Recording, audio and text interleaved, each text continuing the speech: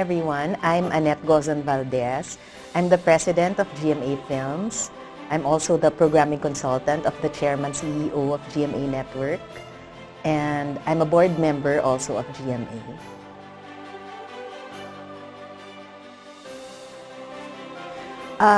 We have had some projects already in pre-production and production stage, but because of this pandemic, we had to put this to a halt. But slowly, since the protocols have been relaxed a bit, we're already exploring to resume shooting by early next year.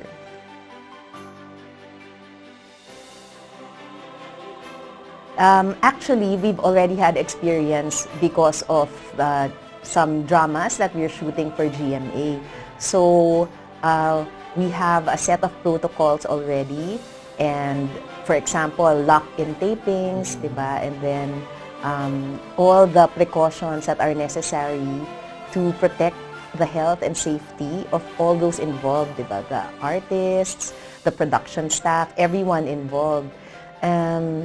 So all these have to be taken into account, diba? When we're going to start producing again the films next year.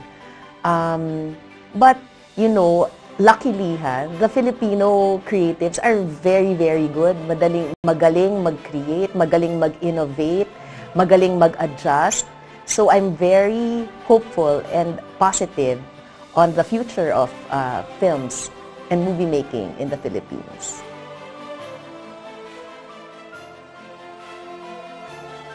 Actually, during that time, we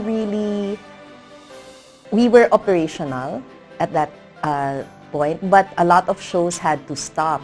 So of course, every company was hit also, diba? The ad spend was cut drastically during the early start of the pandemic. What I know is that we extended assistance, financial assistance, to those who had to stop working for a while. And as soon as the protocols were given and we were able to start again with the shows, I think we've rehired almost all of the workers already, and at least, you know, there was comfort naman in the thought that it wasn't forever, diba? Nung nag-stop talaga for the pandemic, we were just waiting for the time when the rules were to be relaxed. Kasi talagang bawal, diba? During the first few months, talagang no tapings, no shootings, only yung essential lang, like news. Yun lang yung mga allowed. So, yun, I think now we're almost back to normal. So it was maybe 6 months lang na medyo nangangapa, na not full force. But I think the future is good because we've already adjusted to what is required of us during this pandemic. Kasi naman, ang foremost is also the safety and health of the people involved, diba? So it was really a balancing act. But yun nga, given what has happened, I'm very hopeful for the future.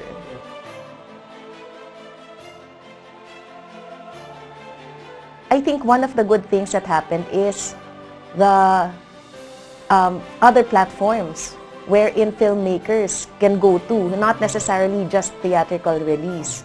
I'm sure you know, diba? It's very hard making movies. It's very hard to be in theaters for a long time. Lalo na, you're competing with Hollywood movies. So, if your movie doesn't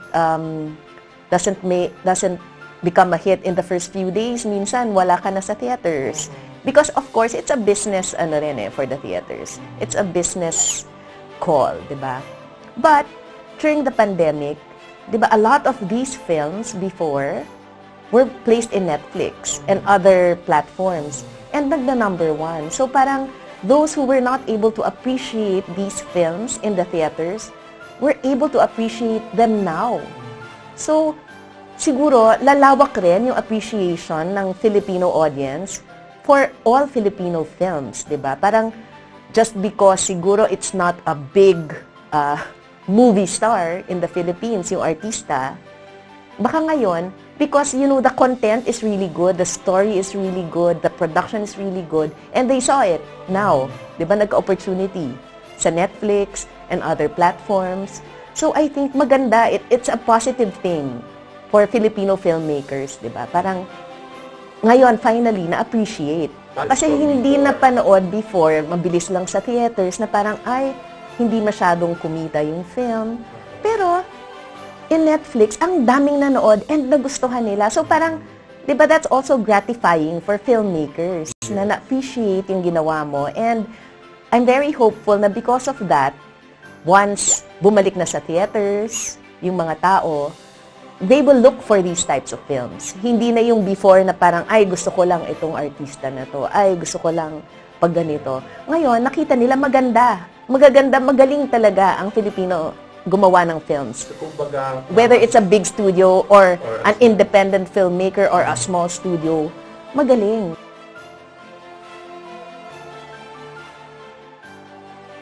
I think kasi pag filmmaker ka, you're part of a family.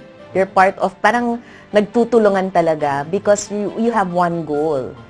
Is to really, to keep on producing films, quality films, to encourage new blood, to encourage creativity, to encourage people to really just churn out very good films. Yung mga nila, di ba? May mga dream concepts, yung mga tao, even if starting pa lang, mga students, di ba? They're already encouraged because they see the filmmakers who are really passionate about their work. And I think the Film Academy of the Philippines really supports itong drive na to, yung passion for filmmaking. It's not, mahirap kasi sabihin na filmmaking is a business. It's not, it's a passion, di ba? So, it's an art.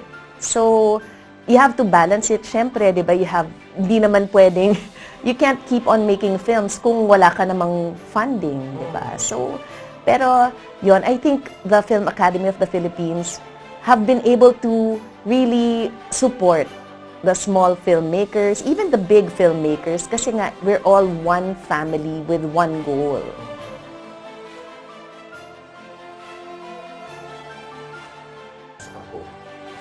Well, my vision for GMA Pictures first is, you know, to start producing films early next year, to keep on producing films, to encourage new filmmakers, new blood, and for the Philippines as a whole, no, for the film industry, my vision is sana we can really compete in the global market given the platforms available now. Even if some other countries, the filmmakers there have bigger budgets, I think we have more creativity than them, diba? Because we're able to work around this. And it's really the creative spirit of the Filipinos. Magaling. They can, they're very innovative. They're very creative, whether in concepts, whether in how they create their films, and even in the budget. Diba? That's what you need. They find a way. Yes, and I really believe that we can compete in the global market. I'm JB Ramos. I'm Jung Garland. Yeah. Musical director kami Yeah. sa movie. Dati, yung mga luma.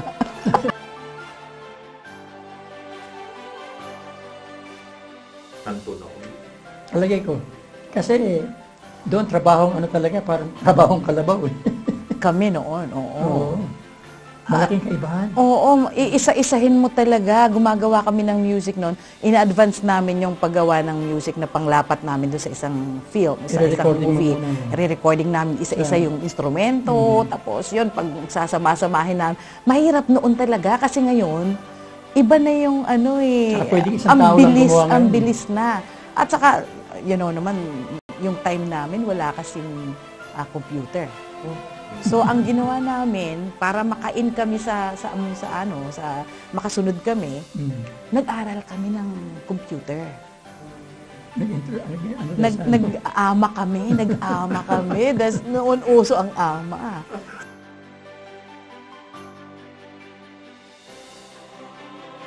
Well, ang unang-una yung sound. Ang mga lalo na yung mga studio ng araw, medyo ang gamit medyo luma na, di ba? Pagka inilapat mo, hindi ganun kaganda, diba? Comparing now, na talagang medyo bongga na yung mga sounds. So, di ba? Mamimix mo na ng maayos. Malaking bagay. At saka siguro, hindi ko naman nilalahat, no? Pero palagay ko, pagka medyo wala kang panglangis dun sa nag-ooperate ng, hindi, walang biro. Ano to? Tao lang tayo na hindi ko naman iisip yun, pero palagay ko may ganun. Kasi meron akong mga napapanood na lumang pelikula, pati yung sound, ba't ang nipis? Ba't ang diba?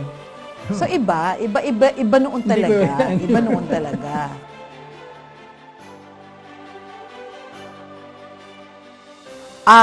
Ang ginagawa kasi namin, since kami naman noong kabataan namin, meron na rin kaming studio sa bahay. So ang ginagawa talaga namin, bago namin dalhin sa studio para ilapat yon sa musika, ginagawa namin yun na isa-isa. Tapos, parang ganun na rin ngayon. Kaya lang, ngayon kasi is maganda na yung digital na eh. Noon talaga, mahirap. Analog talaga is mahirap pa noon. Pero ngayon, ang bilis na nilang gumawa.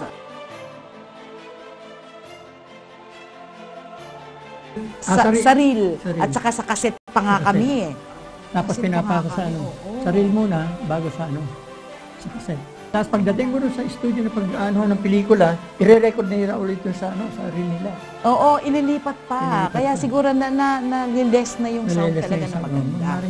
Kahit na-i-mix mo na na maganda sa bahay, pagdating sa ililipat-lipat yun eh. So, nababawasan yung quality.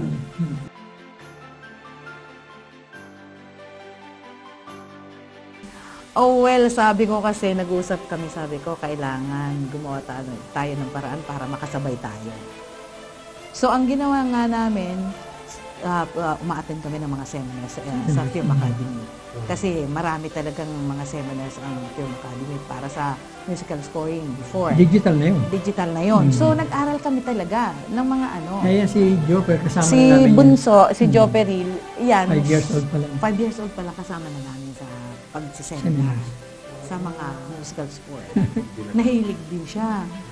At saka siya pa kasi, palibasa bata, mabilis siyang pumick up ng computer. Kasi may computer na siya eh. Sa time niya sa school may computer. Eh kami wala. So kami ngayon yung, anak, paano ba ito? Anak, saan ba ito? Alin ba ang dapat dito? Yun ang nangyayari. Kaya kami naman natuto. Kasi hindi kami pwedeng magpabaya, di ba? Nasa industry tayo, hindi pwedeng. Kaya naman siguro hanggang ngayon, kahit pa paano, nandito pa rin kami. Oo.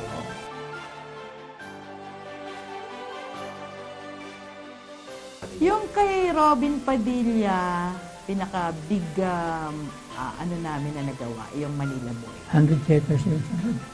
Parang 100 theaters. Yung mga panahon na yun. Namin na tapos kami rin ang gumawa ng team song. Composer, arranger. Tapos performer din kami. Singer, pianist siya. All around siya. Actually, marami siyang instrumento.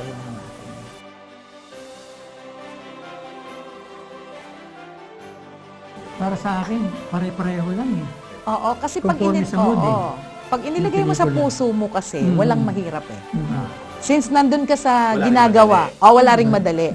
Kasi pag nasa puso mo yung ginagawa mo, mapapadali yung ginagawa dahil nasa puso mo eh, di ba? Pero kung iisipin mo na mahirap, parang mas mahirap isolve yung mahirap eh. Gawin na lang natin, padaliin na lang natin. Ganon. Kasi since music yung pinag-uusapan natin.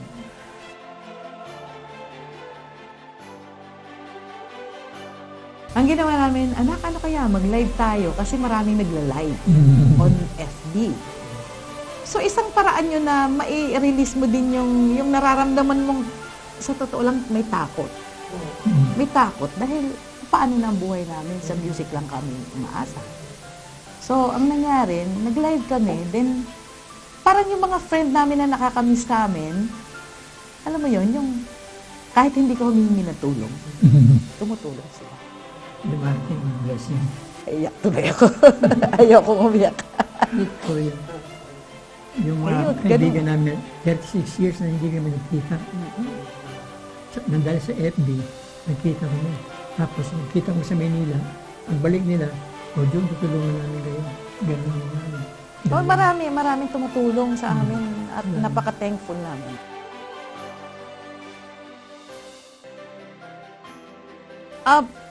Para sa pananaw ko, sana, kasi aminin na natin na katulad namin na talagang medyo, kumbaga, nasa time na kami nung medyo mabagal na kami. Sana naman, yung mga new generation na may mga talagang magaganda ang mga pananaw din nila, sana mabigyan ng break at sana yun ang magpayabong ng gusto sa industriya. Kasi marami kasi sa amin sa time namin na medyo hindi na nakakasunod dun sa digital ngayon, lalo na sa scoring, sa musical scoring ng mga pelikula natin. So parang para sa akin, sana mag-unite, magsama-sama yung mga kabataan na may mga magagandang pananaw tungkol sa musika. Doon sana, siguro sa tingin ko, mas maganda yung magiging resulta nun. Kasi kami yung sa, medyo tanggapin na natin yung mga luma. Oo, kasi ako talagang tinatanggap namin na luma. Yung medyo luma kami. Pero hindi kami nagpapabaya. Kaya lang, sa amin, yung mga new generation ngayon na sana mabigyan ng break ng husto.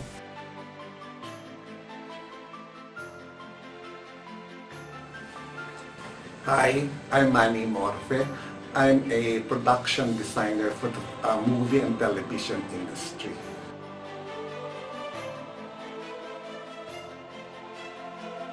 Aray? Well, I started in 1979, 1980 as a set decorator for television. Okay. Then parang I worked for years under television and designation set decorator until I was offered a production design job by the then Armida Sigyon Reyna. For which project? Pag-ibig na walang dangal under Bancom Audiovisual. Because prior to that offer, I was working para sa Aawitan Kita Production as their set decorator also. In which I think I owe my this job sa kanya because history yan, accidentally I was doing some works for BBC 2 and then she accidentally entered the studio kung saan nakalagay yung aming setup. And I was doing then itong parang fantasy para sa mga bata. Ngayon, ang setup namin was Japanese. Natuwa siya, tuwang-tuwa siya, nagandahan siya sa set. I think she remembered my name. And then, nung mabakante yung kanyang trabaho ng kanyang production designer sa Aawitan, I don't know how, but ako yung nakuha nila. That was the start of my career.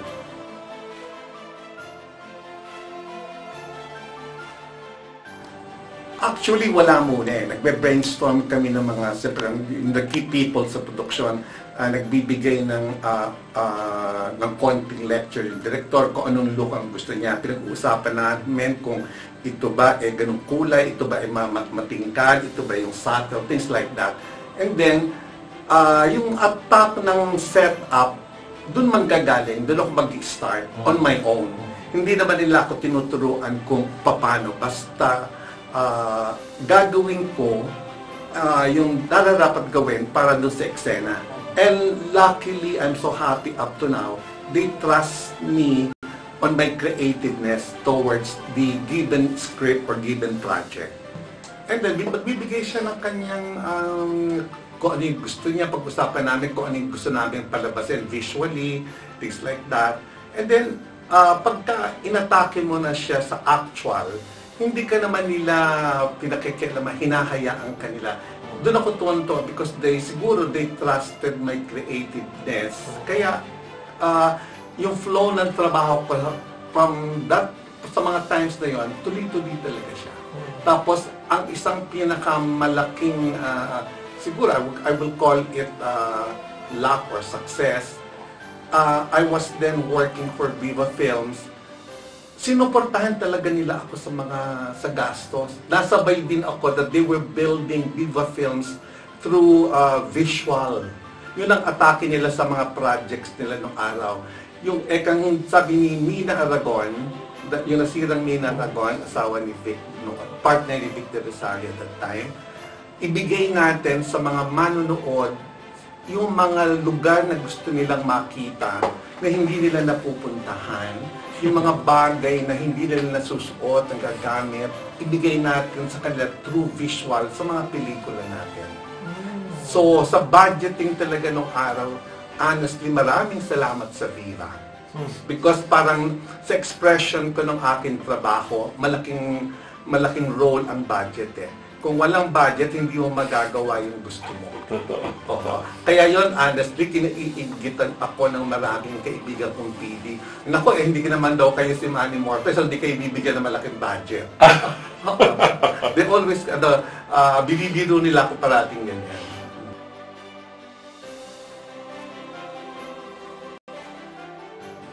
I think wala naman, wala. Ganon. Ang sinabi lang sa akin towards that kind of question, yung money baka sa pamimili mo, pwede bang wag ka nang bumili doon sa tindahan na yon or sa lugar na yon? Hindi ko na i-mention.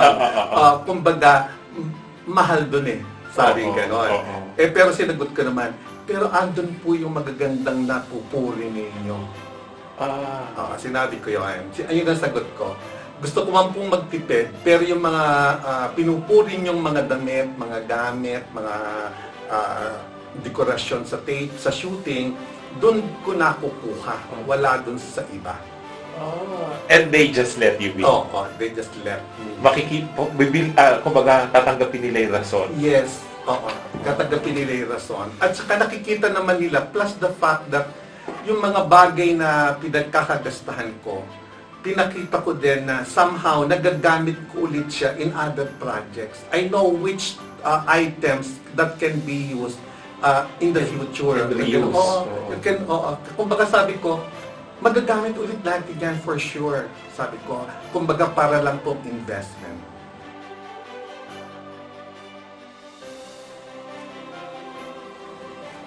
Nung araw kasi, pag namili ako ng isang bagay, coordinated siya sa set. Nakuha ninyo ba yun? Yung point of, for example, ang damit, na ila-line up ko yan prior to a shoot. Kung sa isang eksena kukunan bukas, 5 artista, naka-production design ang suot nila in terms of color, prints, design, and everything. Kumbaga, namamanage ko siya pre-arrange. Ngayon, medyo hindi mo magagawa kagaya ng dati, bahala ka na lang by chance kung mag-meet yung color scheming, yung look, yung genre, or something. So medyo may hirap, may challenge. Pero somehow, yung negativity na yon, ginawa kong positive. Sige, kaya natin yan. So magdadala ka ng sarili mong mga gamit na hindi mabibili ng producer or hindi mo gagamitin ito. Kumbaga, nasa sa yung choice, sa yung creativity, kung ano yung dapat mong gamitin sa hindi. Aanuhin mo talaga siya. Pero lumalabas, sa trabaho, mas mahirap siya. Ngayon, kasi gagawan mo ng paraan. Nung araw, masaya ka, may hawak ang pera, parang nabibili mo kaagad yung gusto mo. Madali yung pagpa-partner, pagbabalanse mo ng creative elements. Bakit kaya sa tingin mo naging ganon? From that to now? Budget. Financial budget. Talaga. At ang mga producer, syempre, lumaki ang mga taxes, things like that, cost of production. So, nagbawas sila ng budget on other matters na which they think para sa kanila hindi ganoon ka-importante. Pero since ako production, nasanay ako, so parang dumating sa sarili ko na, sige na, gawin ko pa rin yung gusto kong gawin kahit na manggaling sa akin yung ibang bagay. Or, andun din yung challenge na bumili ka ng mas mura para magamit mo yung portion of that budget to the next item na bibili mo. Pero nung araw talaga, parang in buying things, costumes, props, last, yung priority ko yung amount. Ang aking priority is to procure, to produce what is needed, what is really needed. Ngayon, nag-iisip ka na, dapat pa ba ito? Pwede ko bang hatiin ito? Or things like that. So, prior to anything that you are going to create, meron kang isang elemento ng process na iisipin na idadagdag sa utak mo. Sa pangyayari na yan, between being so free and being so restricted, sa tingin mo ba, nag-suffer ang creativity mo? Ikaw lang, personally? Yes. Kasi lalo na sa aking style of production design, masyado siyang, sa iba hindi nila gusto yung masyadong aral. But that's how I made my name. Yun ang gusto nila. Kumbaga parang, nung araw pangit masabihin natin sa panahon ni Imelda Marcos, the true, the good, and the beautiful or something. Kahit na hindi naman yun ang totoo. But we followed that in Viva. Kaya maganda lumalabas ng araw. Nowadays, pagandahin mo, bigay mo pa rin yung gusto na hinahanap ng manonood sa ganitong budget. So, meaning, ang creativity mo, wag mong i-lessen yung design, but yung costing. So, yun. But sa akin, ginawa ko nga siyang positive because it was a very good challenge. Okay. Kasi ang creativity mo should not suffer.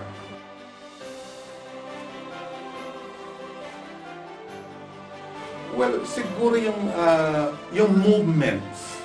Dati, para kung mamimili ka ng gamit, you go anywhere, madali. Magpunta ka ng Divisoria, maghapon ka doon.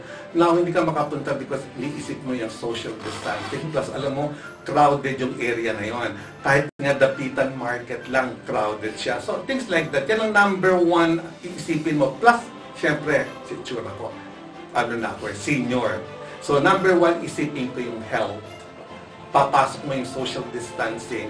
So, medyo nagkaroon ng konting, sabihin natin, hindi ka na muna nila i-hire because of your age. Because of that. I think so. So, what I'm telling now is, I am jobless. Sa tingin mo ba, discrimination yon? No. It's not discrimination, but sayang yung opportunity. Because as I was getting older, sinabi ko sa akin, I don't want to be yung wala kang ginagawa sa maghapon. Ayoko maging ganun tao na nakatenga ka lang or something. So, luckily naman, may nagagawa ako kahit paano.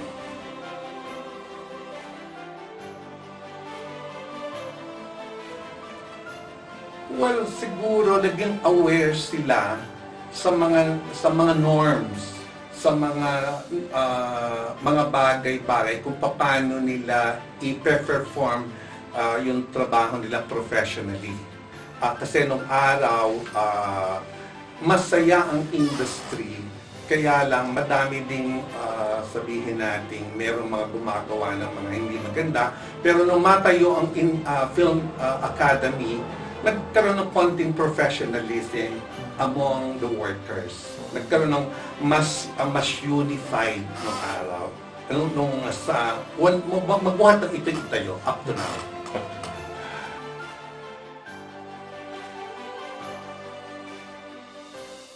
Help one another in all aspect of production.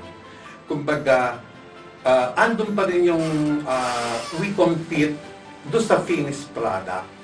But doon sa paggawa mo ng technical things, yung preparation, what you have, share it with the rest. Huwag kang maging selfish. Sooner or later, baka mawawala ka na rin. Kung meron kang talent na nandun sa iyo, i-share mo na this habang you have the time. Parang gano'n. So ngayon, dito sa panahon na to, you share what you have. Kasi ang mobility ngayon ng tao in order to get something for the industry medyo limited. But if you are helpful, kahit na hindi hinihingi sa'yo, narinig mo, i-offer mo, I think that will be a very big help. And through that, alam mong magtutuloy-tuloy pa yung takbo ng industriya. I am Annette Gozal Valdez. Hi, I'm June. I'm Jay. Hi, I'm Manny Morfe. Welcome to the the 30th Annual Film Academy Film Awards. Academy Awards.